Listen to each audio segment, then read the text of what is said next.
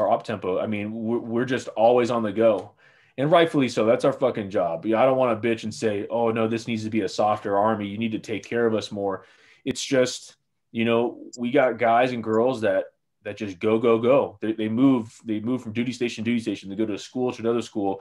They are constantly working. Sometimes there's no such thing as overtime. They can make you work 20 hours, 24 hours, whatever the case may be.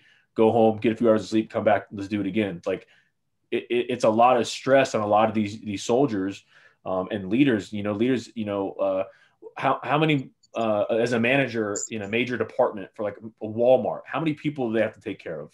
50, maybe.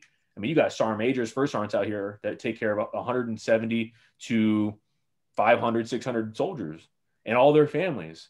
It's not just soldiers. You got to take care of the families as well. And so it's a lot of stress on these leaders. And then you add deployments and field cycles and rotations and all these other different training events. It's nonstop for some of these people. And then, you have the combat veterans who go and do these things downrange, come back home, and this shit don't end.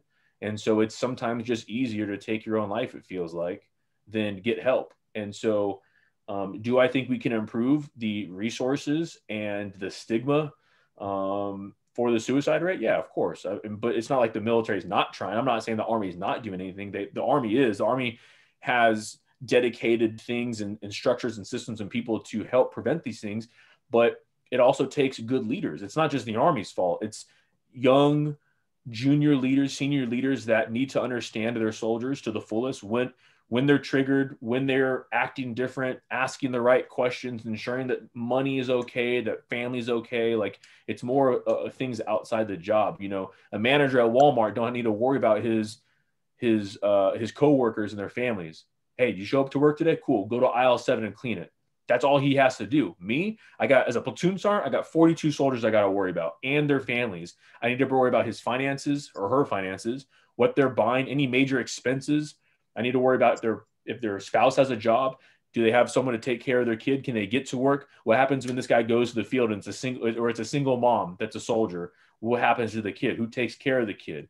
Like I have to know all of their finances, all of their plans, all of their emotional statuses, get them taken care of. And that's every single one of them. And that's just me as a platoon sergeant with 42 kids under me. You add more and more rank to that. That's more and more people underneath you. So it's just non-stop stress. It's one of those sexual